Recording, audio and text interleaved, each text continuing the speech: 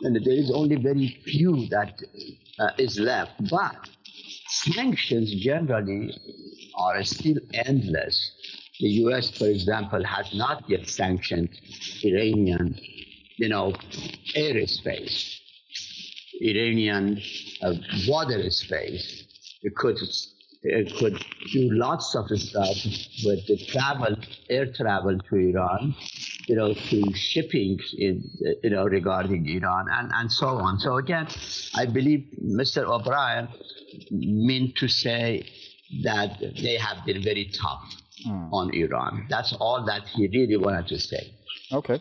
And Kamran, give us the context then of Russia, right? Because we know that, of course, there's been a lot of pressure in that relationship as well, right? Between the US and Russia, and even the EU and Russia. There have been sanctions even by the EU on Russia also, be it about Ukraine or otherwise. Has the US sort of out-sanctioned itself when it comes to Russia as well? I think directly the sanctions of the United States didn't damage the Russian economy.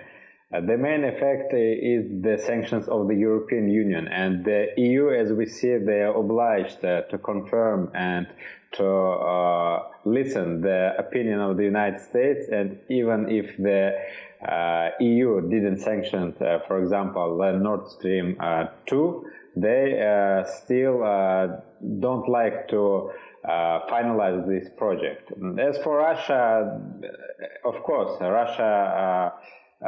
Russia, they were very harmful in terms of finances, stability of ruble and prices. And they also led to the closure of the Western technology for our market.